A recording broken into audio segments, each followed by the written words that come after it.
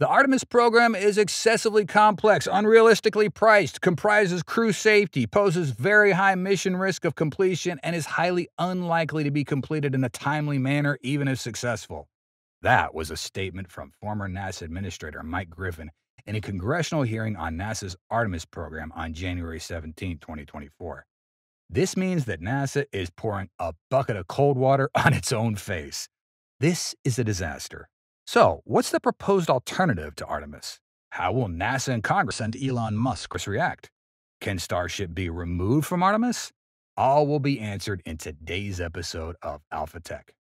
The contentious issues were raised at a January 17th hearing at the House Science Committee's Space Subcommittee. During the hearing, a NASA official clarified the agency's choice to postpone its next two Artemis missions by nearly a year, with critics and a former NASA administrator expressing skepticism about the revised schedule. NASA announced on January 9th that it was delaying Artemis II, the first crewed flight of the SLS and Orion, from late 2024 to no earlier than September 2025, to provide more time to address issues with the Orion spacecraft. That, in turn, delayed Artemis III, the first crewed lunar landing of the overall effort, to no earlier than September 2026. While some witnesses found the delay for Artemis II reasonable, there were reservations about the feasibility of launching Artemis III as early as 2026. Mike Griffin, former NASA administrator from 2005 to 2009, expressed skepticism, saying, "I don't think Artemis III, the landing mission, is at all realistically scheduled." And his subsequent views were as strong as a storm, completely rejecting NASA's current plan. Griffin believed that NASA could not afford to engage in a convoluted, partially commercialized strategy for returning humans to the moon, especially with an emphasis on long-term settlement. Instead, he emphasized the imperative for the agency to return to fundamental principles and expedite the lunar mission. In his view, the space agency needed to initiate a fresh start for the moon program and discard all elements of commercial space endeavors, focusing on a more straightforward approach. To do this, he proposed that the contracts awarded by NASA to SpaceX and Blue Origin, part of the Artemis program, should be terminated for the convenience of the government. He argues that persisting with programs deemed unlikely to achieve their goals is not only distracting, but also detrimental to NASA and the nation's reputation, even if these programs are being executed without cost. Not only does Griffin provide negative assessments of the mission, but he also introduces information about a new plan as an alternative approach to NASA's Artemis program. This is an enlightening read for those who want to understand that some traditional space supporters would pursue the U.S. space program if they could. It may not be entirely theoretical, as Griffin may aspire to return as NASA administrator if Donald Trump's elected president. But is this a feasible proposal? According to his plan, he envisions reverting the nation to the familiar landscape of 2008, just before the advent of commercial space. That is what he and NASA were pursuing in the Constellation program in 2005 to 2006. The architecture includes two launches of the SLS Block II rocket, one carrying the lunar lander and transfer stage, and the other carrying the crewed Orion spacecraft and transfer stage. Both will rendezvous in low lunar orbit to transfer astronauts to the lander and spend a week on the lunar surface before returning to Orion for the journey back home. Griffin is attempting to reassemble these familiar elements, relying on Boeing, Lockheed Martin, and Northrop Grumman to efficiently return astronauts to the moon.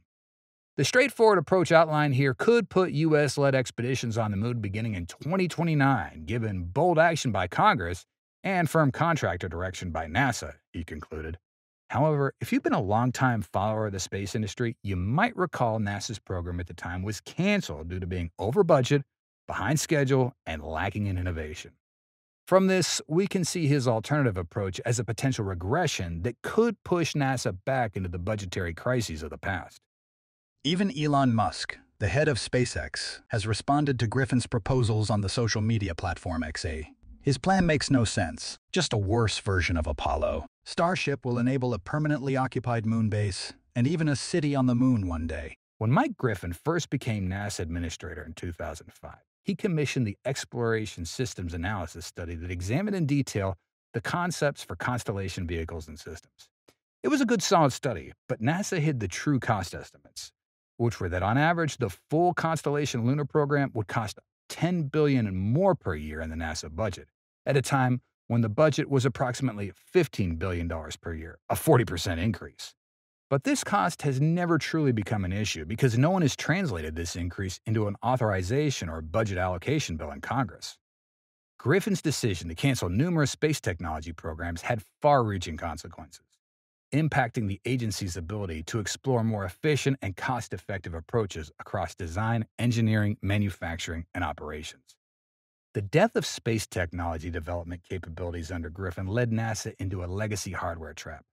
The Human Exploration and Development of Space Directorate advocated relying on outdated technology, contributing to increased costs as NASA refrained from seeking better or more cost-effective alternatives. A notable example of this legacy approach is the SLS rocket, a replacement for the abandoned Ares 5. SLS, developed by NASA Marshall Space Flight Center, repurposed the Space Shuttle main engine into an expensive, expendable rocket, lacking any efforts for first-stage recovery. This design choice starkly contrasted with the plans of SpaceX and Blue Origin to recover and vertically land their respective rocket stages. The estimated cost of SLS launches has increased over the years, with the initial internal estimate being around $2 billion and the current figure standing at $4 billion.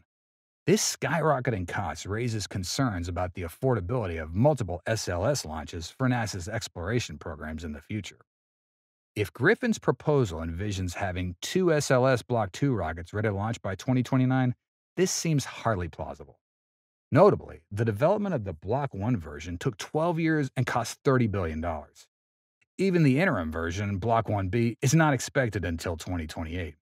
The prospect of having two advanced Block II rockets magically ready within a year raises serious doubts.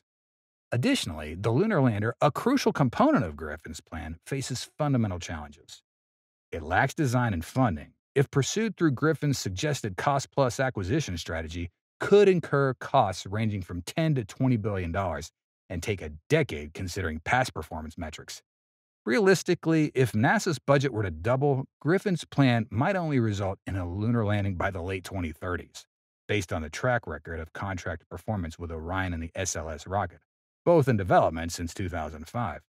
So, what's the most cost-effective solution for NASA here? Well, it seems that only SpaceX's Starship can come to the rescue. Mike Griffin has appeared not to favor private enterprises for a while, despite being the initiator of the Commercial Orbit Transportation Services program back in '06, which sponsored the development of SpaceX's cargo spacecraft and orbital sciences. Meanwhile, SpaceX has become a key player in most of NASA's human missions, with the Dragon capsule being the only spacecraft capable of carrying astronauts to the ISS. This vehicle has also broken NASA's dependence on Russian flights since the retirement of the Space Shuttle program. Despite the lower cost per seat that NASA has to pay for astronauts compared to the Soyuz, Griffin deemed the money spent on cargo and crew services provided by SpaceX as excessive and has maintained a negative view of SpaceX and the U.S. commercial space industry. Honestly, rejecting the collaborative approach in favor of an expensive Apollo-like lunar mission appears impractical. The future envisioned by NASA and SpaceX involves moving away from monumental launches of entirely expendable spacecraft. Instead, they aim to develop reusable technologies, in-space refueling, and sustainable spacecraft, ushering in an era of affordable spaceflight in the 21st century. This forward-looking approach contrasts with past achievements that proved unsustainable over time. Ultimately, none of the committee members showed clear interest in Griffin's alternative architecture. They also did not pose any questions to him or the other witnesses about it. And that's all for today's episode. Hope you enjoyed it and learned something new. Please let us know what you think in the comments section below. Your feedback's very important to us and helps us make better videos for you. Thanks for watching and see you next time.